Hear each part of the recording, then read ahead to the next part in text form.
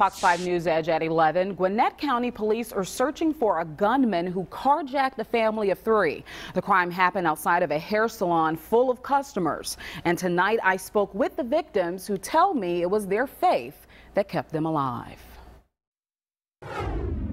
A terrifying trip to the salon for a family of 3. Gwinnett County Police say a gunman carjacked a father, his pregnant wife, and 2-year-old son outside Treat's Beauty Salon on Rockbridge Road. I picked my purse up, I'm putting my coat on, and she said, "Who is that?" We spoke with the mother, too afraid to show her face, but she says she was getting ready to join her family in the parking lot when a man pulled out a gun on her husband as he tried to place their toddler in a car seat. "I'm gonna need this car though." Like pointed it at them. He pointed the gun in my face and was like, "B, get back."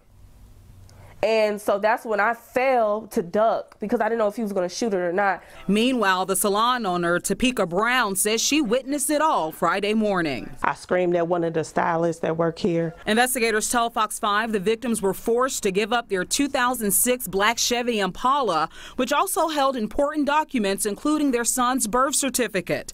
They described the carjacker as a black male in his early 20s with dreadlocks and a ponytail. They also say he has a face full of tattoos, including a cross on his cheek. He was a very absent-minded, blank person. Like, he didn't look like he had any type of remorse. And this guy had no type of feelings. His emotions, there was nothing with him. He was just like a mummy. I can't say punish because that's God's job to punish him. He said vengeance is mine, so I'm going to give it to God. I pray for him even though he did wrong.